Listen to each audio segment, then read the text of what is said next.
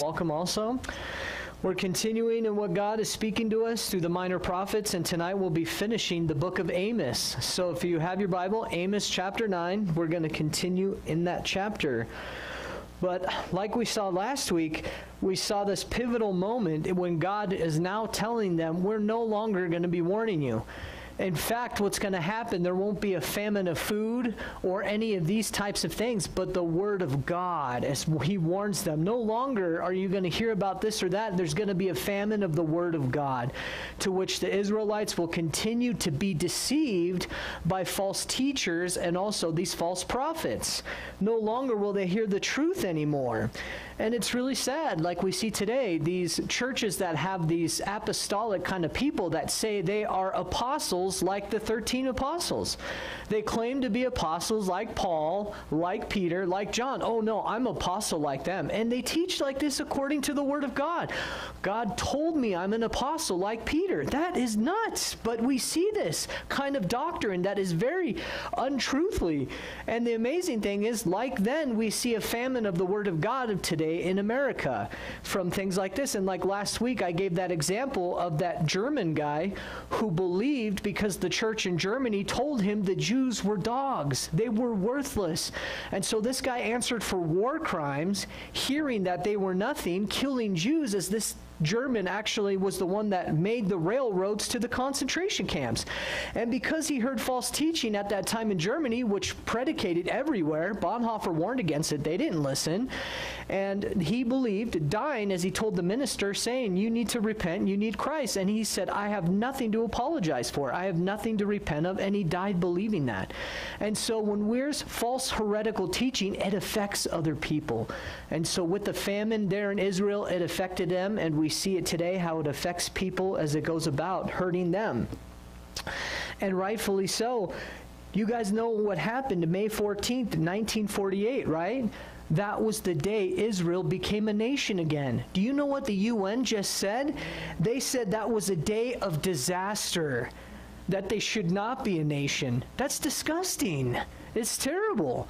But this is the current politics, and we look at Israel knowing that's our timepiece. As things continue to heat up, we watch carefully knowing Jesus is coming back soon. This evil that is happening against God's people, what does God tell us to do? Pray for the peace of Israel. That's what he says for us to do. And then you see these guys in the UN saying the day of disaster is when Israel became a nation again. Oh man, these people better be careful when they stand before God. And so this all ties into my message as we see the judgment of Israel through Amos. Also, God will talk about the restoration in the end time of Israel. So it's all relevant to what we're going to be studying tonight. So let's go ahead and pray. Father, thank you again as we are able to draw near you to receive from your word, Lord. At this time, Lord, let us be filled, Lord, and washed and ready to receive what it is you have for us. Open our eyes and our ears to the things that you have for us. Whatever is in us that is unpure, Lord, remove it, Lord. Whatever's going on in our hearts at this moment, Lord, let it be set aside to receive the very truth of life, Father, from you. And we thank you for these things. In Jesus' name we pray. Amen. All right, beginning Amos chapter 9, verse 1, he begins, I saw the Lord standing by the altar, and he said, strike the doorposts, that the threshold may shake, and break them on the heads of them all. I will slay the last of them with the sword. He who flees from them shall get away, and he who escapes from them shall not be delivered. They shall not get away, as the scripture says. So right there in that first verse, what I want to focus on, in the very first part, it says, I saw the Lord standing by the altar, meaning as the judgment went on, that God was there with them. God was standing there by the altar as the judgment of what's going to happen come by the Assyrians. God's there. And it's amazing that the God that we serve has a loving heart. David Guzik, who I want to quote, says Amos wanted Israel to know that God wasn't detached from even his hard work of judgment. meaning God didn't separate himself completely from the judgment to which they received, because he cares for his people still. That's just the love and mercy of God, of who he is, regardless of what they were going through, and a well-deserved judgment at that, because of how corrupt they came. He was still there present. And it's amazing that our God is such of that, which we know the God we serve, God does not desire the death of the wicked, but that they would repent and turn to him, that they may live. As the Bible says in Ezekiel chapter 18, verse 23, it says, "Do I have any pleasure at all that the wicked should die, says the Lord God, and not that he should turn from his ways and live?" That is the very heart of God, that those who do evil would turn and receive life from him and stop doing what they're doing, repent and have life, that he would not have to destroy them. God's original intention for hell was angels and demons. It wasn't for man, but because of their rejection of God and Christ, there is a place there for them. And there are those who seek evil and continue to do corrupt things, that we find evil in this world, and it's like, how do these people get away with it? Well, one day they will seek judgment for it. Child molesters and the whole lot. I mean, to which God has forgiven us also. But there's those who continue in evil, to which they will answer for it. You know, we think it's amazing. How do these people get away with this stuff? Well, they won't. They'll stand before an awesome judgment of God. But that's not God's desire, is for them to perish, that they would have eternal life. But people make their choice. So the time for Israel here, the pleading is over. Though God stands with them, he never detached completely, the judgment is going to happen for sure. Assyrians will come and judge his people. There's no more chances, famine of the word and truth, no more understanding what God had continued to warn them about. I'll put it this way.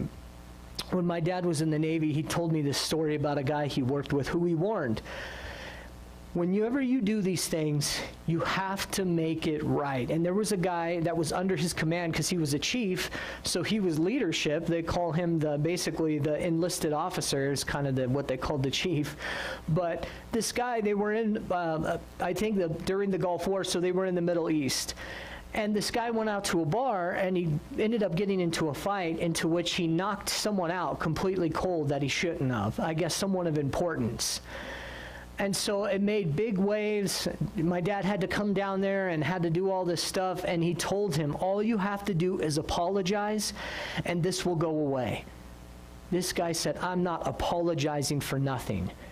Woke up the next day. You need to say sorry. You need to make this right. The guy refused to.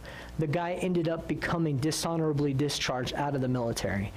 But the thing is, after that happened and he was told that, the first thing he does is he went to my dad. You got to help me. You got to get me out of this. And he said, what did I say to you? Apologize to the people. I guess he knocked out some officer or some kind of policeman in that country doing something like that. And at that point, when they had told him you're dishonorably discharged, my dad says, there's nothing I can do to help you.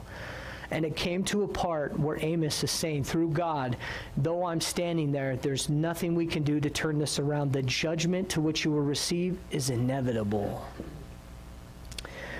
Now, looking at verses 2 and 4, he says, though they dig into hell, from there my hand shall take them. Though they climb up to heaven, from there I will bring them down.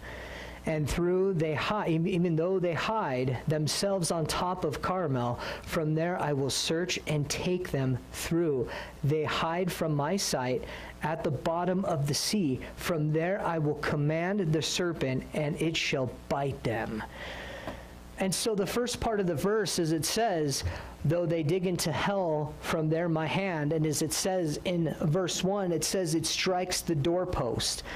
And so right there, that's one of the strongest places of a house. And God is saying that he is going to destroy that completely. Whatever they can do to hide or to seek refuge will be taken down. People, whenever in California there's an earthquake, what do they tell you? Go to the door frame. Go to the doorpost. It's usually one of the strongest spots in the house. And after the earthquake, hopefully that sturdy part of the frame there in a doorway will sustain you. God is saying there will be no refuge, regardless of how strong you think it is. It will be wiped out. And there Amos uses that illustration of a doorpost, something strong that was able to withstand destruction. Not so for them. They will be inevitable for them to continue to seek judgment. Whatever they could do will be futile. They can climb to the highest point in Mount Carmel, as it said, or Mount Carmel. They will be able to go to that point. It doesn't matter. Wherever they think they can get too high or too low, God will find them, as he tells them. And we know with sin, it has to be paid. But God follows them through their eyes. As it says in verse 4, though they go into captivity before their enemies, from there I will command the sword, and it shall slay them. I will set my eyes on them for the harm and not for good. Regardless, God sees everything. And for us and what we hide or whatever is dark or deep in our hearts, God knows. God sees. There's no fooling that. I love what Leonard Ravenhill said. He said, you may fool your friends, you may fool your family, you may even fool your pastor, but you will never fool God. And that's true. Forever, who wants to put on a facade and think we're fooling people in our fellowship or our pastor and our family? God knows everything about our heart. And for the Israelites, to those when that destruction came, believe me, they wanted to hide. They wanted to get away, crawl into some kind of hole, but God said there will be nowhere for you to hide. Every single one of you will be found and be judged. And rightfully so, like it says in Proverbs chapter 15, verse 3, I'll read it here. It says, the eyes of the Lord are in every place, keeping watch on the evil and the good. Doesn't matter. God sees all things. But rightfully so, what ended up happening with the Israelites there in the north, one of the main things that they had become so corrupt about is that mainly when people devise evil, they do it at night. People have meetings, secret meetings at night, and then in the day, they let them out. Well, according to Micah chapter 2, verse 1, it says, woe to those who devise iniquity and work out evil in their beds. At morning light, they practice it because it is in the power of their hand. And specifically, he's talking about the leadership of Israel. It got so corrupt, it's something you think what they did would be at night. No, they got so corrupt they would practice it in the daylight. Meaning, it's midday. Here they are in the court system, taking whatever they want from people. There was no devising at night anymore. Daylight. Here we are. Whatever you have, I'm going to take, because they had become so greedy. They stole from the people, taking their properties and homes and making orphans out of the children of Israel, which God despised. All in broad daylight. There was no longer a hiding or any kind of care of sin or feeling any kind of remorse for what they did. Every day they propagated in broad daylight the evil and the wickedness in their hearts. And this is why God says, I see all these things, and these will die by the sword. It's coming.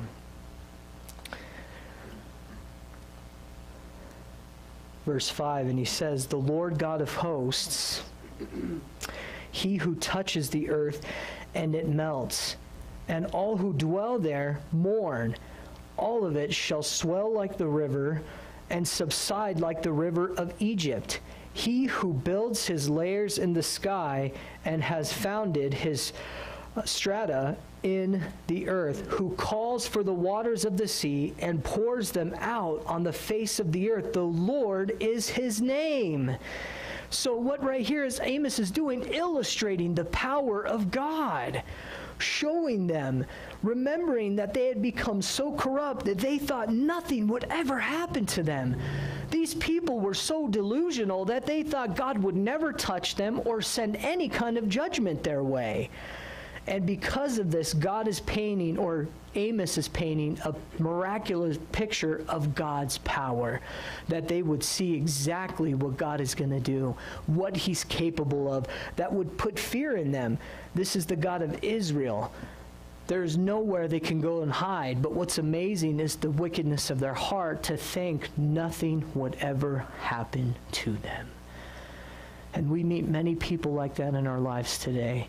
But what's amazing about our gracious God is that's like it says in 2 Peter chapter 7, verses 8 and 9, when he talks about why he delays his coming. He delays his coming so that those who are wicked in this world would come to know salvation through Jesus Christ. So many people say, where is your God that you serve today? Where's this Christ that you keep talking about? Where is he?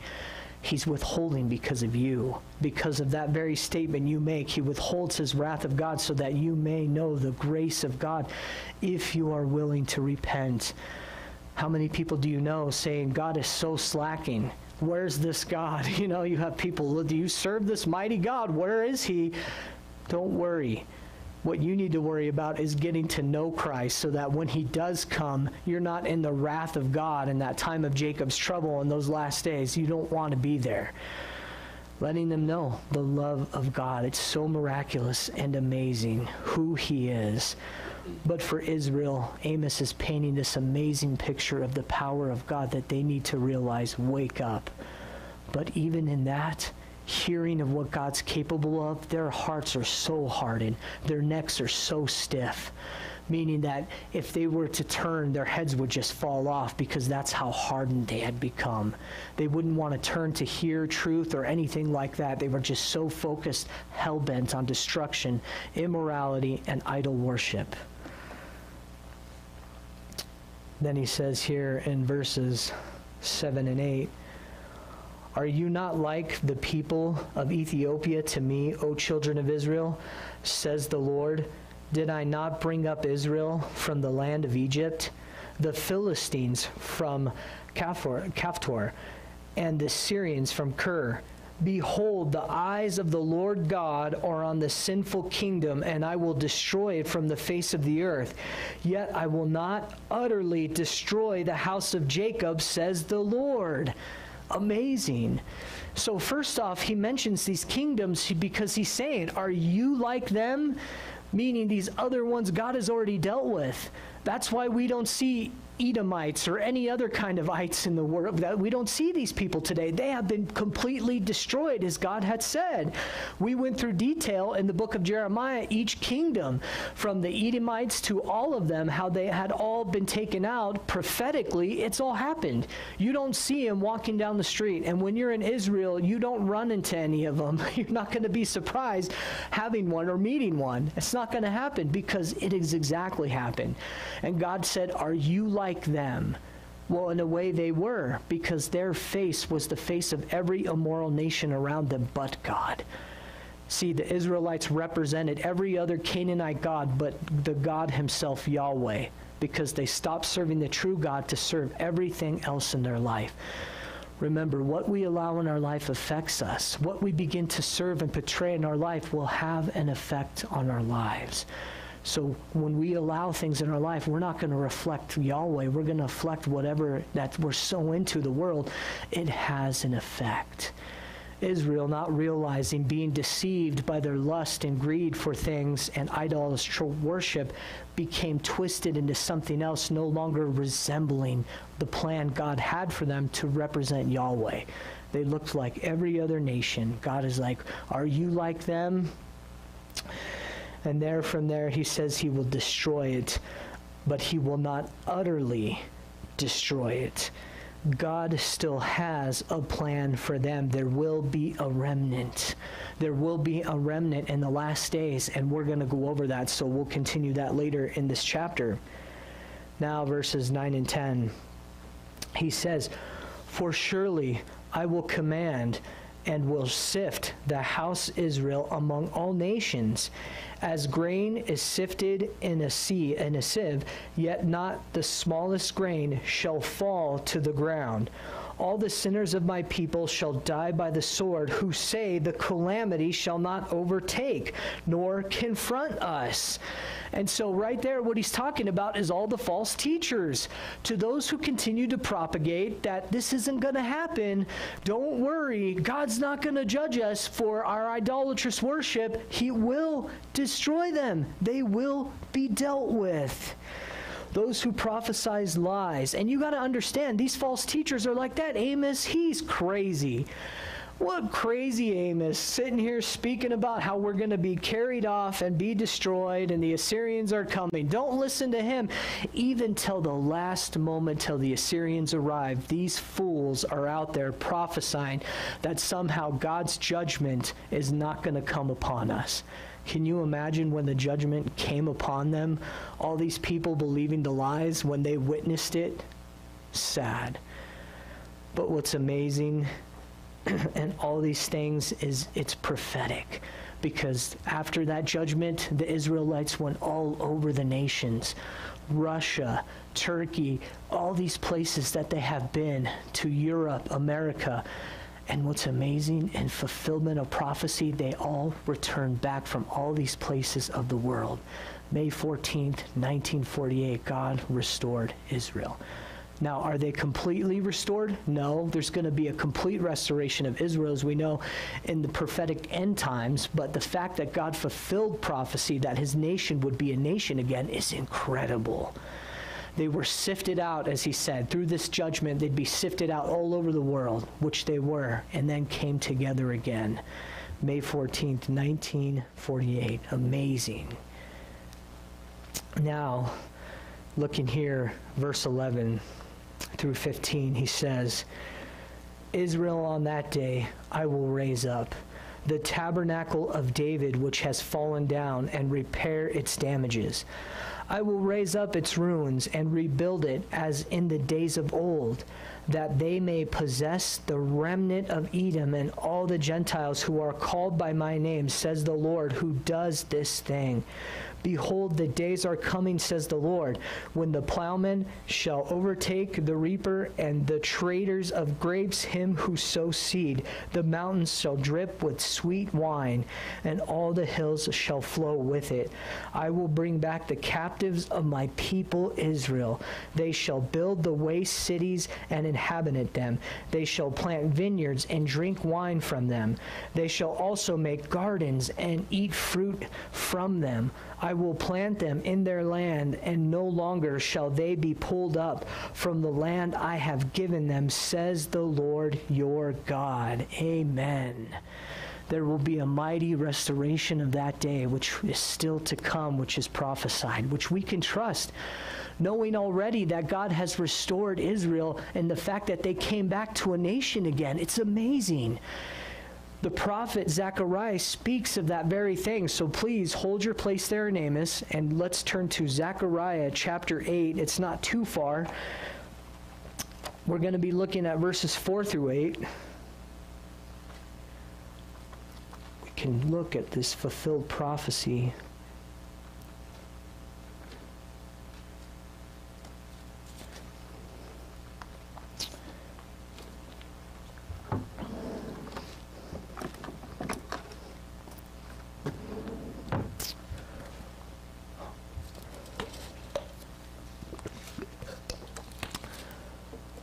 All right, Zechariah chapter 8, beginning at verse 4, he says, Thus says the Lord of hosts, old men, old women shall again sit in the streets of Jerusalem, each one with his staff in his hand, because of great age.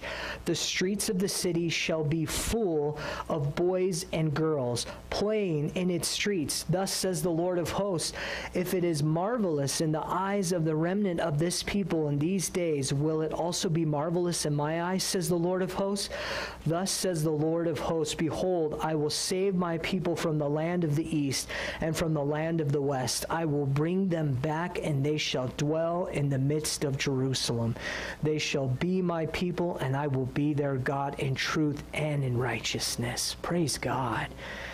And so right there, when we go to Israel and we are able to be in the town of Jerusalem, and you see the kids, and we saw for ourselves, little kids there running through the streets there in the old city, it was just amazing to witness prophecy being fulfilled, seeing the laughter of the children playing, and it was really cool. And when you go to Israel, it changes your life. You get to see God's hand at work. The Bible is true till this day, and it is trustworthy. And what's amazing is someone like Charles Spurgeon. Here's Spurgeon, who was well before the restoration of Israel, or the prophecy fulfilled of the people coming back to the land. He was in the 1800s, the land, this prophecy gets fulfilled in 1948, and this is what he has to say. It's prophetic. It's amazing. He says, "The hour is approaching when the tribes shall go up from their own country. When Judah, so long a bawling wilderness, shall once more blossom like a rose." I think we do not attach a sufficient importance of the restoration of the Jews. We do not think enough about it. We certainly don't.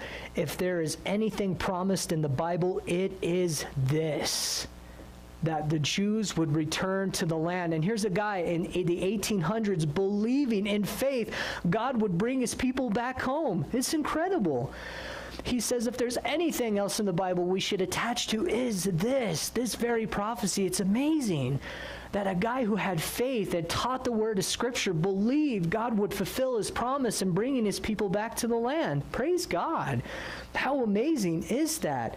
To which they will be restored, and it will be even greater restoration in Jerusalem. It will be that epicenter in that millennial kingdom as they are completely restored. God restores Israel. He restores Jerusalem to this new heavens and new earth, as we will see, and we will live there in this millennial kingdom for 1,000 years. It's going to be awesome.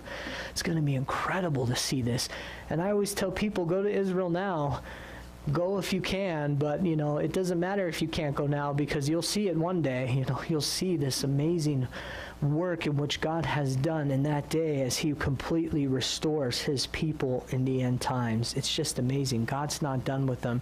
They will realize who the true Messiah is in the last days. After being deceived, like it says also in Zechariah, that they will realize the people in my house who crucified me, speaking of his own people who sent him to the cross, they will realize in my house who their Messiah was. It's just another prophecy spoken in Zechariah. So as we live in the time, we know it's short, believing every step God is with us. As God has fulfilled his promises, we know we can have faith in trusting him. Amos is that great picture as we see the restoration of his Israel, as God continues to restore and work in us and change who we are. Now, in closing, remember, Amos was nobody important. As he said himself, Amos was just a sheep herder. This guy was a farmer. I picked fruit. I tended the figs. This guy did nothing miraculous in his life, but he was faithful in everything that he did. That's why God chose a guy who did the least job in society that anybody would care about. If you were a shepherd or any kind of sheep herder, you were not of anything importance. But what God sees is the heart, and that's what really matters. So we, as God's people, not people out there, big time tycoons or head of banks or anything like that, people living day-to-day lives in a community, we are the hands and feet of the Lord. We just have to be faithful continuously, and God will use you. We don't have to be anything so special in this society that they go, oh man, you are something. No, we're nothing. But it's the power of God in us. As Amos was called, so are we, to represent the wonderful Lord, because God looks at the heart. Everything else the world looks at, prestige, money, position, God looks nothing at that but the heart of the man. And because of that, he uses anything. And just as the Word of God says, he can use a jackass, a donkey, someone who's stubborn, who just fights against everything, but he can change the hardest of hearts to be used to turn the world upside down. And we know that because Peter was one of the hardest cases of a person that acted before he thought.